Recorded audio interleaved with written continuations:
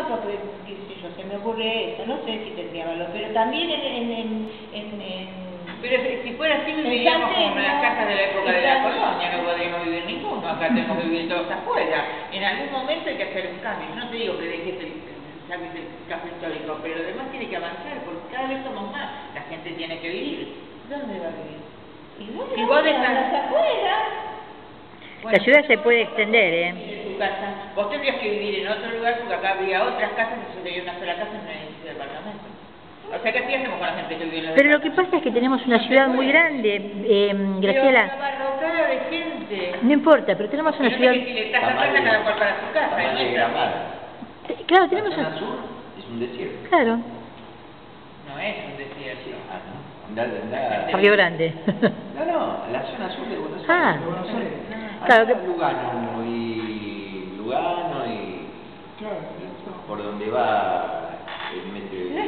¿Por qué tienen que venir todos los bolivianos, todos a Buenos Aires? ¿Por qué no se los llevan? Porque somos una ciudad cosmopolita. Porque nosotros...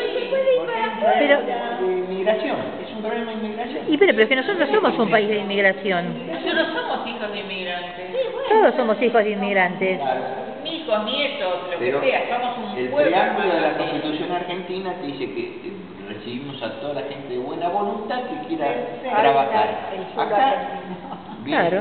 Acá vienen los narcos mexicanos, los colombianos, los peruanos, Sendero Luminoso. Y bueno, ¿qué hacemos con esto? Lo dejamos en Buenos Aires. Yo los agarraría y los mandaría a su lugar de origen y que se arreglen ellos. Bueno, pero también viene gente a trabajar, ¿eh? No, la gente, vuelvo a repetir, La mayoría son locales. Claro. la gente que viene No son narcos. Narco y eso son... la gente que viene a trabajar, que venga a trabajar como dice el preámbulo. Pero la gente que viene a Los bolivianos tienen una educación. ¿Los bolivianos? Sí. La 1114 está llena de narcos. La que está frente a la cancha de San Lorenzo. Cada vez tenemos más. No, ¿Y qué podés hacer? ¿Vas a expulsar a todos? Y no te decís casa a casa, la vas a su Sí, casa. claro, y también nos vamos nosotros porque somos nietos de gringos. Claro, no Si, queda nadie. si nuestros antepasados también fueron gringos, también fueron inmigrantes. Sí, bueno, los narcos, ¿dónde empiezan? Con ese criterio.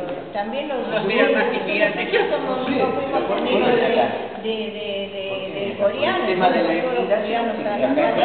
Y hoy en día hay muchos hijos de coreanos que son tan argentinos como nosotros. Claro, Ese es el claro. Y hay hijos de paraguayos que son argentinos, y hay hijos de bolivianos que son argentinos. Todo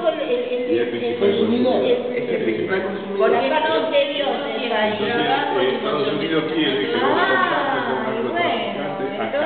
Pero ellos no les... ¿A quién elegís? ¿A quién elegís? A ver, este sí, este no. Colombia, México, cuestión de dar trabajo Y es un pretexto de Estados Unidos para meter fuerza. a poblar. Vos les querés dar un lugar afuera. No van a Buenos Aires, la población está en Buenos Aires. A ver, Que digamos, para la inmigración, bueno, necesitamos